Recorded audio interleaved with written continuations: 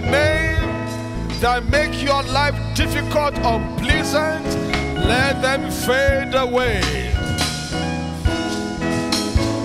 Let every other name fade away. Speak to God. Let every other name fade away. Let every other name fade away. Let every other name fade away. Let every other name fade away. Lift up your hands to heaven. Father, I speak in your name. Every other name around your people, put it down. Every other name around your people, making their life uncomfortable, I challenge such names now. Let them fade away from your body. In the name of Jesus. Every name that is contrary to the name of Jesus, that oppresses you, that harasses you, I rebuke now in the name of Jesus. Let every strange name, every strange utterances, every strange declaration that cause a retardation, a setback, a pain, a confusion to you, let them fade away now. In the name of Jesus. Thank you, Father. In Jesus' name we pray. Can I hear a Christian amen? You can do much better than that. Hallelujah. That's an amazing song Dr. Jiffany raised when he came to pray. He just clicked with my spirit. And I started seeing it in different lights. It's true. The Bible says God has highly exalted him, giving him a name above every other name, that at the name of Jesus, what happened? Every knee should bow and every tongue do what? Confess that Jesus is Lord. So any other name harassing you has to bow on his knees, has to confess. That man stood in Acts chapter 3. It says, this man is standing whole today because of faith in the name of Jesus. And today, everyone troubled, you are standing free today. You are standing free today. You are standing free today. Anyone confused, you are standing free today. Why? Because of that exalted name, the name of Jesus. Let every other name fade away. Sing it with all your strength if you can. Let every other name fade away. Can I hear your voice loud and clear? Let every other name fade away. Let every other name fade away. Let every other name fade away. Let every other name fade away. Let every other name fade away.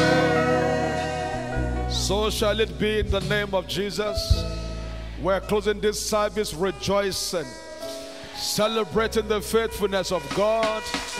Hallelujah. Amen. We had an amazing time last week at the Alone with God. You saw the excerpts. Amazing time, great utterances, great blessing. Our two speakers were fantastic. The Lord bless you and send you more to us. Matthew 17 verse 14 to 21, we'll be reading together as we stand in honor of God's word. Matthew 17 verse 14 to 21. I shall read verse 14. We all read 15 in that manner to verse 21. Are we ready? And when they were come to the multitude, there came to him a certain man, kneeling down to him and saying, verse 15, Lord, have mercy on my son, for he is lunatic and sore vexed, for oftentimes he falleth into the fire and often into the water. 16. And I brought him to thy disciples, and they could not cure him. Then Jesus answered and said, O faithless and perverse generation, how long shall I be with you? How long shall I suffer you? Bring him hither to me. And Jesus rebuked the devil, and he departed out of him. And the child was cured from that very hour. Then came the disciples to Jesus apart and said, Why could not we cast him out? And Jesus said unto them, Because of your unbelief. For verily I say unto you, if ye have faith as a grain of mustard seed, ye shall say unto this mountain, Remove and hence to yonder place, and it shall remove, and nothing shall be impossible unto you. Verse 21, everybody. Howbeit this can goeth not out, but by prayer and fasting. Welcome to our prayer. Today is what day of our prayer? 15 days of prayer. Howbeit this thing goeth not except by fasting and prayer. And for 15 days we have been fasting, if you have, and we have been praying. Then anything called impossible will be made possible in this service. Please be seated and let me lay a few principles that will help us. Number one, from verse 14, there is a huge global movement of men in their needs. You may not have a need, but somebody around you have a need. There is a cry for help everywhere. There is a concern in every man's heart. There are men who have reached their end in themselves. I'm so sure this man carrying his son about, look at me if you can. This son was not 2 years old. Anybody hearing me here? Full-grown adult being carried about looking for solution. You have no idea where they've been to. So a heart of compassion is inevitable in generating the power of God. A life you don't feel for, God can send you to them. Are you hearing me? So there's a lot of cry, and you know what it takes to hang around the mountain waiting for when the master will come down. You don't know when. He was busy in a leadership retreat with his disciples. And after a while released them to go, and he stayed back to tidy up.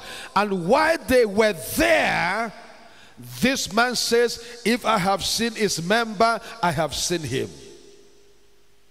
If I have seen his disciple, I have seen him. If these men have been learning from him over the years, then I should have confidence that what the master can do, this one should be able to do it. Are you following my thought line? That if I have seen somebody in the usher who has been in this church for 5 years, for 10 years, I don't need to see the pastor. It's been feeding from him. If I see him, it's as good as seeing his leader. That if you say, I've joined this church for 10 years, I'm a deacon in this church, I'm a pastor in this church, I am this in this church, we started MIV together, then no problem. We're looking for you. Anybody hearing me here? We're looking for you. Stop marking your life with how many years you've been in church. Mark your life with how obedient you've been to what you are hearing.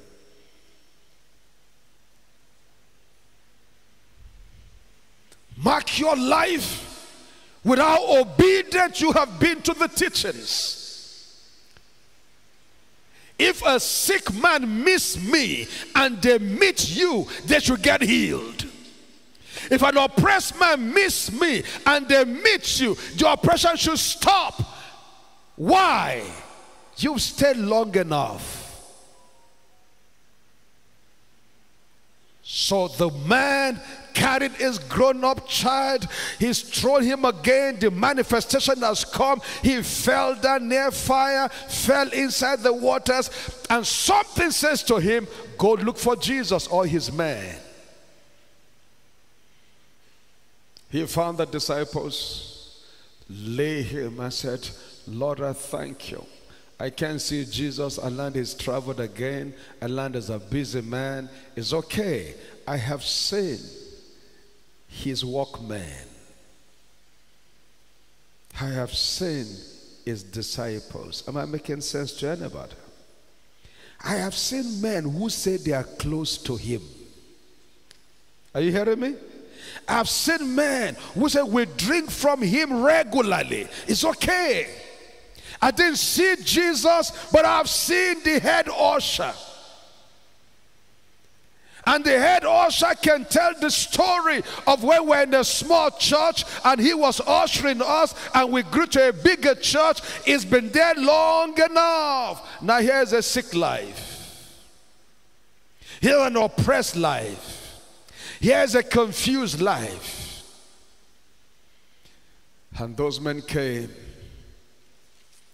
and spoke like Jesus spoke, but they didn't have the spirit by which he spoke. Did you hear me? You can learn the language of your leader until you share his spirit. You don't get the same result. That's why Elijah said to Elisha, if you see me, if you see what drives me around, if you see why I'm here, I'm there, and everywhere, if you see what has kept us relevant, what kept us relevant is not learning new languages, it's a deeper walk with God. Do you see it? Anybody still hearing me? If you see it, so he gave this guy over. They prayed. They did all they could, but they just couldn't get it done. They just couldn't get it done. Then Jesus rebuked them. That's my message to you today. We're looking at fasting and praying, and I'm going to narrow down into that. Look at verse 16 of Matthew 17. It says, I brought him to thy disciples, and they could not. Isn't that a pain? That somebody has come to see me and I said, don't worry, go meet Sister Jumi. She will lay hands on you, you'll be fine. And then Sister Jumi prayed from morning till evening.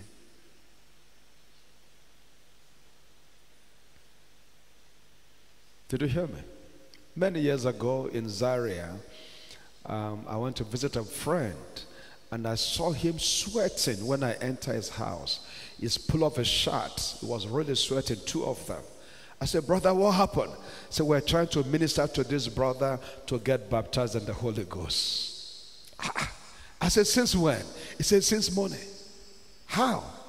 He said, well, he has not yet to be baptized. They were sweating. Do you understand? There are a lot of things we do as informs, but no power. Anybody hearing me here? There are many things, and that's why people are getting frustrated at times. You hear somebody tells you, I've been to this man of God, that man of God, that man of God. All of them have laid hand on me, they prophesied, they did everything, but nothing has changed. Not so after this service. I can hear you. Put up your two hands towards me. Not so after this service. Lord, I pray by your spirit, by the hands of these great men and women, you will wrought signs and wonders. You will do great miracles. When they lay hand on the sick, they will recover. When they cast out demons, the demons will go. By your life shall mighty things begin to happen. In the name of Jesus.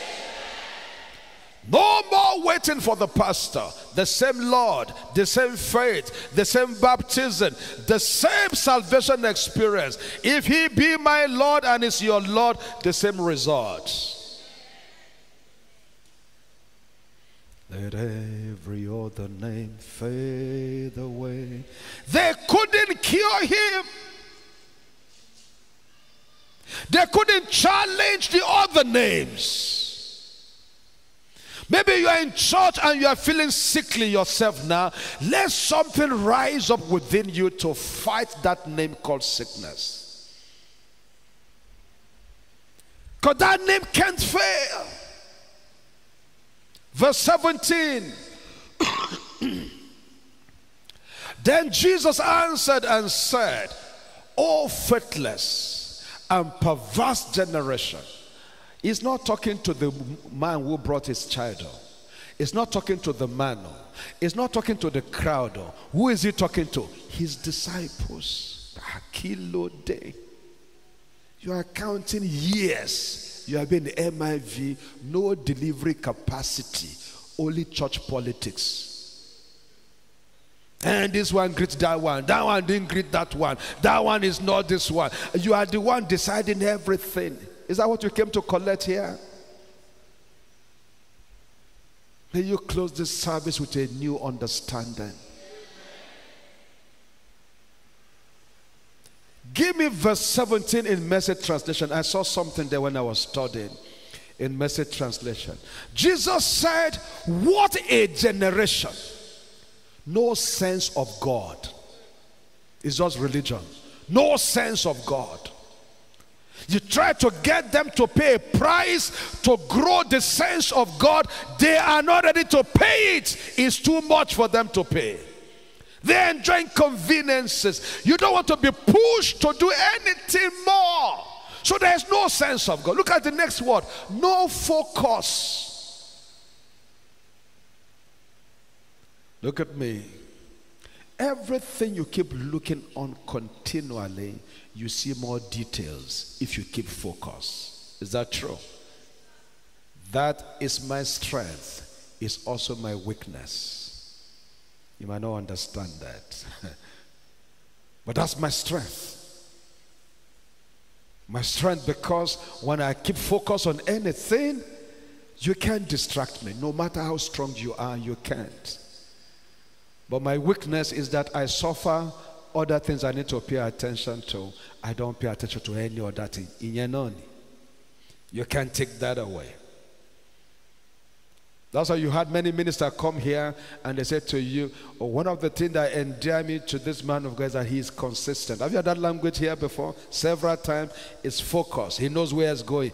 That is a strength, but it's also my weakness. At times I forget to eat. Mommy say, I ask her, Once I see war, she used one Yoruba word for me. She called me Arisheyo, the man who finds work and is happy. At times I'm not fasting, but it's 9 p.m. I've not eaten since morning. I just find something to do. When you are focused, you see details. When you focus on God, you see what? Details about God. Details about the integrity of His word. Details about what His word can do.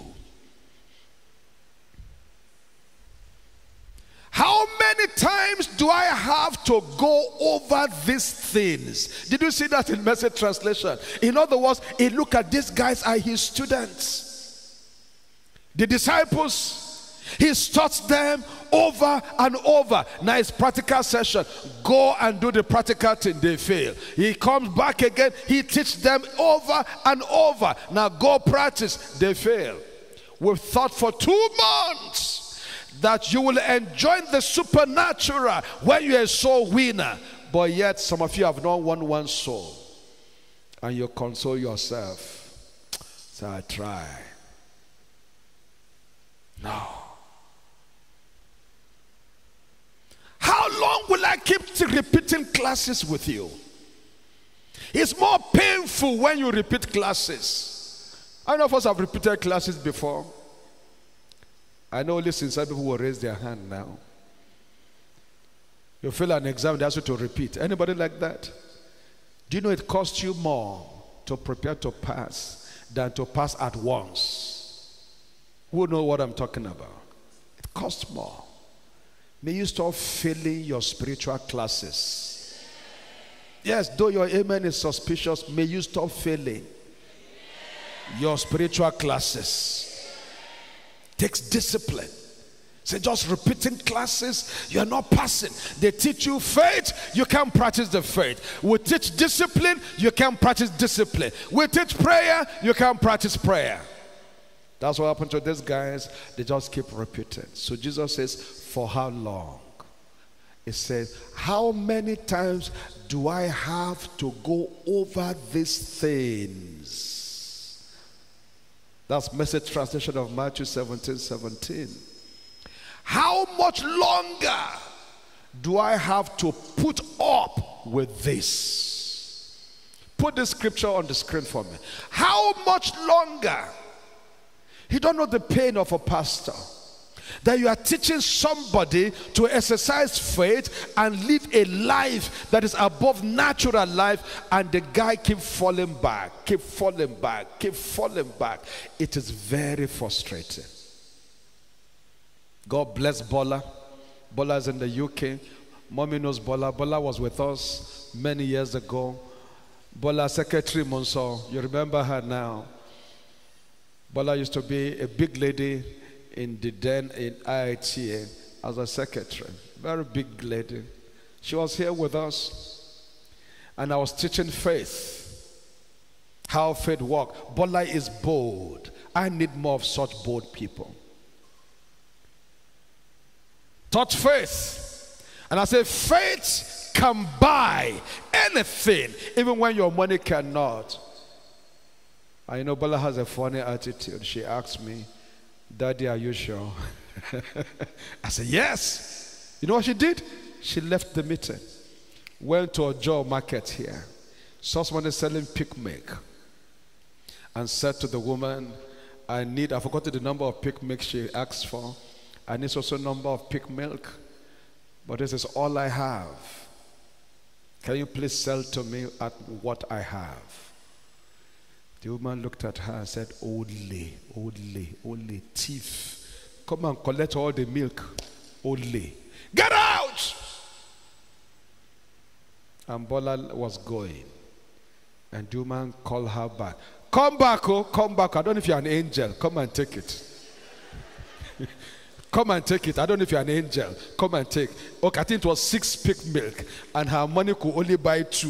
He said, bring the money for 2. Take the 6. I don't know if you're an angel. Just take it. And the Bola says, I am an angel of God. And since you have done this, God will bless your business. I will see you next week. Came back next week. The woman says, what I have sowed in 1 week, I have not sowed in 1 month. You must be an angel. You want another mix? Say, no, no, no, no, no. I just came to greet you. Where are those members? I'm tired of members who keep hearing me and can't practice anything. Just say, he preached well. Do I need you to approve that? I don't need your approval. By the mercy of God, I didn't start preaching today. I didn't need that. I need you to go and do what you are hearing, because that is what I am doing. Do as I do.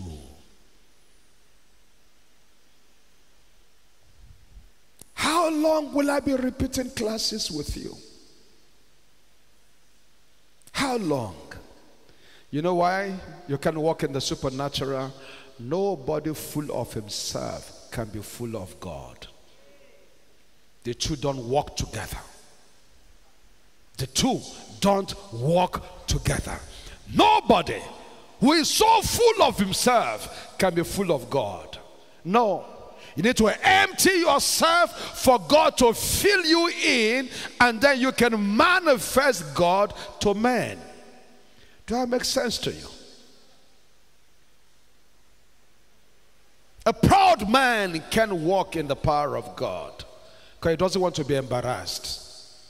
You know what he says to himself? Supposing nothing happened, I don't want to embarrass myself. I don't want to embarrass myself. Friends, who are you that we should not embarrass you?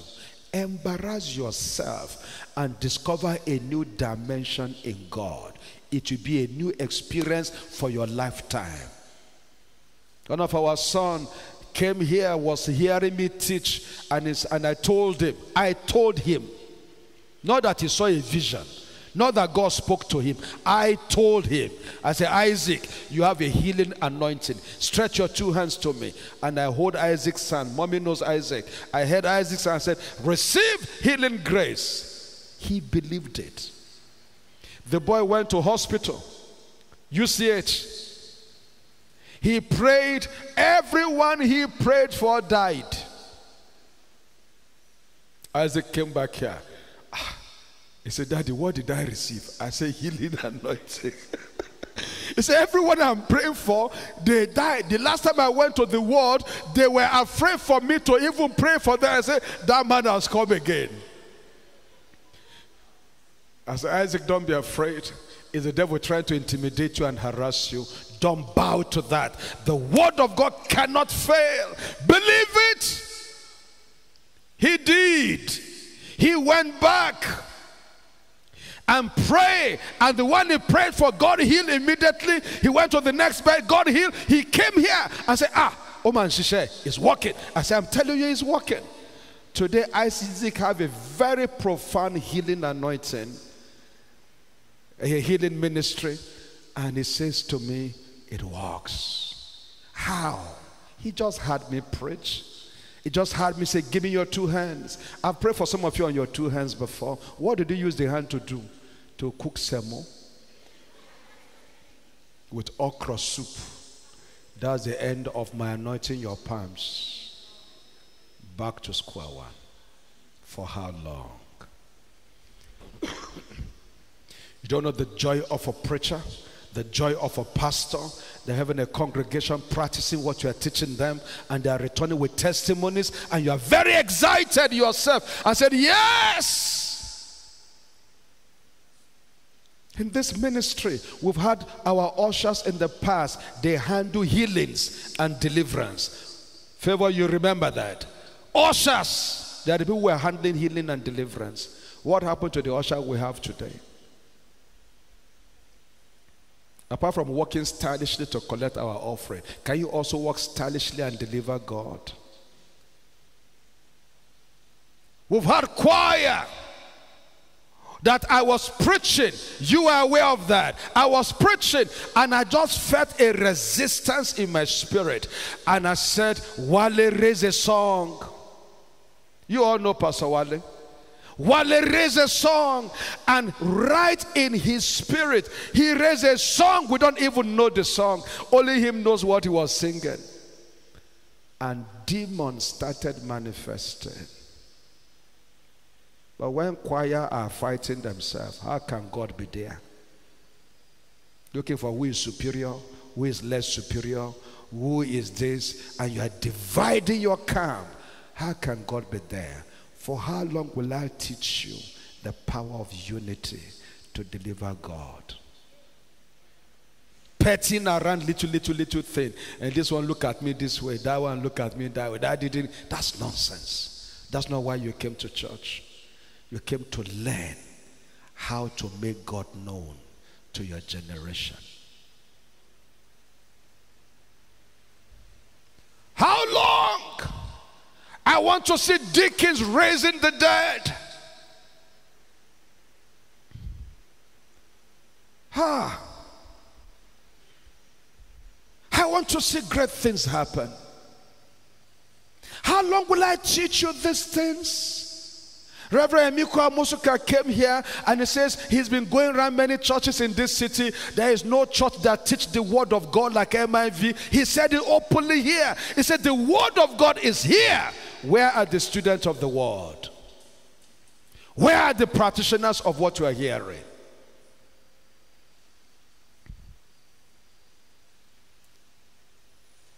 I've come to challenge you. I don't mind if I can finish this. We'll continue this some other time. But sufficient that we got stuck here. We didn't even get to the point of fasting and praying. Is that okay? We're going to have a great time in the second service. If you are persuaded to wait for the second service, we're going to look at the man Daniel in the second service. It's going to be amazing. But sufficient here. You see the frustration of Jesus. Let's read it together again for the last time as we pray. Message translation on the screen. Matthew 17:17. Shall we all read, everybody? Jesus said, what a generation. No sense of God, no focus to your lives. How many times do I have to go over these things? How much longer do I have to put you up with this? Bring the boy here. Stand with me.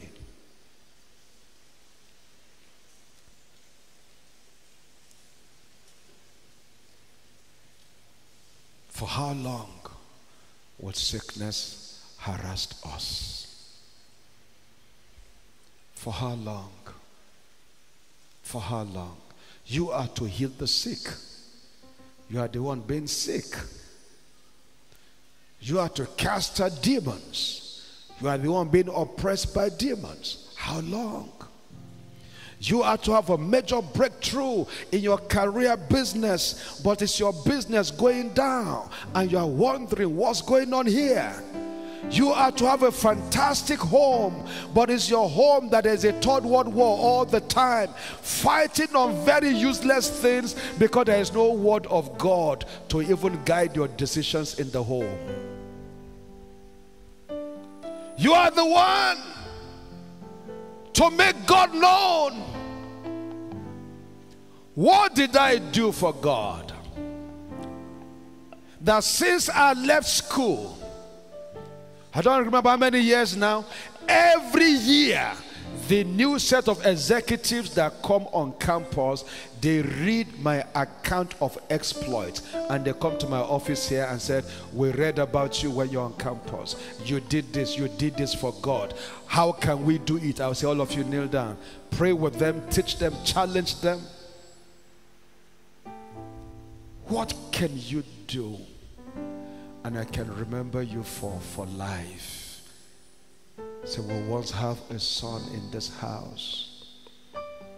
That's what he did. Kola, you know Kola? Kola was our missionary here before we released him. Kola was being sent away from the mission field because it was a full Muslim community. So we don't like this guy, well, he just must go. Kola told them, I can't come back and face me in the office that they sent me away. Kola stood in the market square in the village and God opened his eyes to see the crippled woman sitting by the tree. She's been crippled for years. Anyone who goes to that market knows that crippled woman. And God says, I will raise this boy, this crippled woman, if you go and pray for him, for her. In the market, Kola went. Why was he doing that? He was afraid to come back and tell me that he was dismissed from the community he was serving. Today, most of you are not afraid to come and tell me you failed. You're not afraid to come and tell me, we say, do this meeting. You say, we did it, but in Kakosha, that's why nothing is being provoked in your spirit to perform. Something was in that young boy. Says, I can't face you. Because I know if you are the one here, it will make a lot of difference. And for that, he entered into that dimension of the miraculous. Kola went, prayed for the crippled woman, and she stood up and walked. That woman had been crippled for all her life. She's not a young woman again. God stretched her leg. She walked. The entire village, Muslims, carried Kola on their head and took him to the chief and said, you can't send this boy away. He's useful. See the woman. Muslims gathered their money and built MIV a church with Islamic money. They built a church. That church is still there till today. They built it for us. And when Kola came home and told me the story, I said, kneel down, my heart blesses you more. Lay hands on this guy. Today, Kola has done some tremendous ministry all over the world.